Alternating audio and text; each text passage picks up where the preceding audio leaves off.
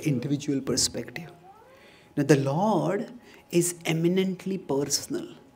When He has thousands and thousands and thousands of cows, millions of cows, and yet Krishna knows the names of every single cow. And if one cow goes away, Krishna calls her specifically by her name and gets her to come back. So like that, Krishna knows each one of us. There may be millions and billions and quadrillions and zillions, whatever word might be there. There might be souls in this world and the spiritual world.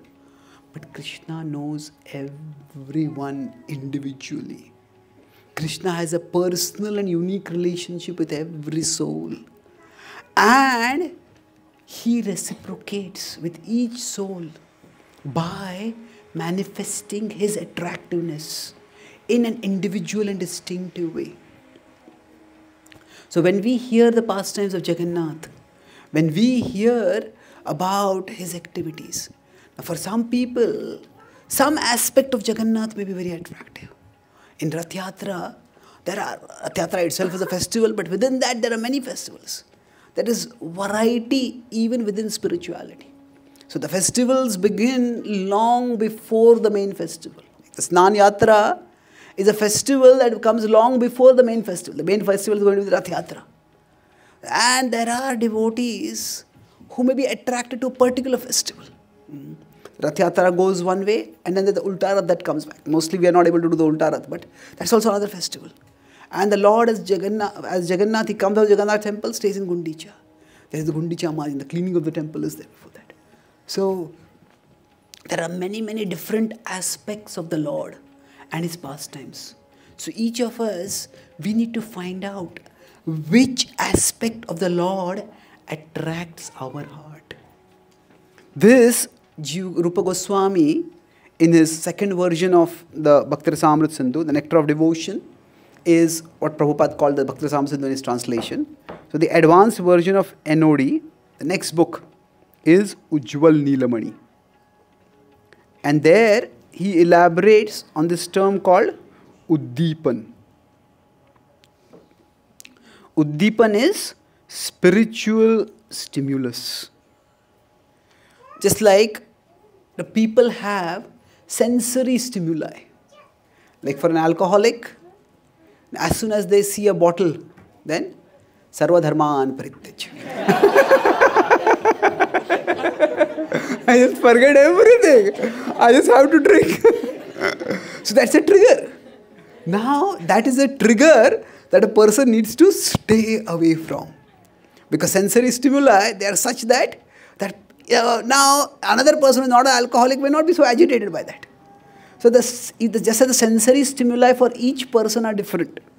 So now the sensory stimuli we need to keep away from, so that we don't get deluded. But just as sensory stimuli are individual, similarly there are spiritual stimuli that are individual. Each one of us may find a particular manifestation of the Lord attractive. So we may find, for example, that one particular song or even one particular line in one song, we may like that. And yeah, it's good to memorize the entire song, but we could just recite one line. Jai Gaura, Sei Krishna, Sei Jagannath. Jagannatha Swami, Nayana Patagami, Bhavatume. One line of one song can be our spiritual stimuli, can be our Uddipana. So when we recite that, when we remember that, our thoughts start rushing towards the Lord. Our thoughts become immersed in the Lord. So these spiritual stimuli, keep them close. Not keep them far away, but keep them as close as possible. Always. So when we do this, then it will be easier and easier for us to remember Krishna. So when we individually take responsibility to find out which aspect of the Lord attracts us, which particular festival, which particular deity dressing, which particular kirtan, which particular song, then we are taking responsibility for our spiritual growth.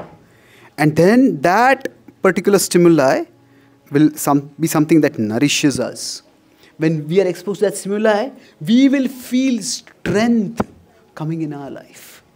We will feel nourished, just like when we eat food, we feel nourished.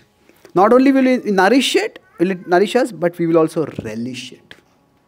Relish means, nourishment is okay. When we eat some good food, I feel content. But relish is beyond contentment. It is excitement. It is ecstasy. We'll relish this stimuli. Bodhayantaha parasparam kathayantascha mam nityam tushyanti. Tushyanti is when we are nourishing it. But tushyanti cha ramanti cha. Ramanti is where we are relishing it.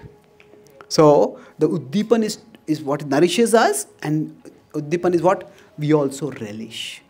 And the key is that we need to cherish that Uddipana.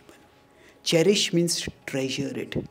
Just like if we have some fond memories, we keep them carefully on our phone, we upload them on some drive, we may take printouts and keep them in an album. So those are our fond memories. So for each one of us, we have some spiritual stimuli, some Uddipana. When we cherish them, that's when we will find that we have strength always. We have joy always. Or at least we have access to strength and joy. And that's how our bhakti can become stabler. Life will always be filled with ups and downs. And those will challenge our faith, those will challenge our devotional commitments. But if we have our individual stimuli, our Uddipana, then those Uddipana can keep us strong and steady in our bhakti. And that is what we can pray to Jagannath. When you say, Jagannatha Swami, Nayana Patagami Bhavattume. The song at one level seems strange, because we are singing that song in front of Jagannath, isn't it? Jagannath Swami, please manifest before me. He's already manifesting before us. Then why are we saying it? But the song is something more specific. Jagannatha Swami, Nayana Pathagami Bhavattume. As manifest not just in front of my eyes, but manifest on the path of my eyes. What that means is, our eyes often go on the path toward the sense objects. Our eyes just are wandering. Indriyanam icharatam. Like that. But whenever our senses get distracted, our eyes are the primary senses that put us into illusion. So, on the path on which the eyes go, there will be sense objects. But instead, may the Lord manifest over there. So that prayer is not just, it is sung in front of the Lord when He is manifest. But what the prayer is for is that the Lord manifests constantly in the path of our eyes.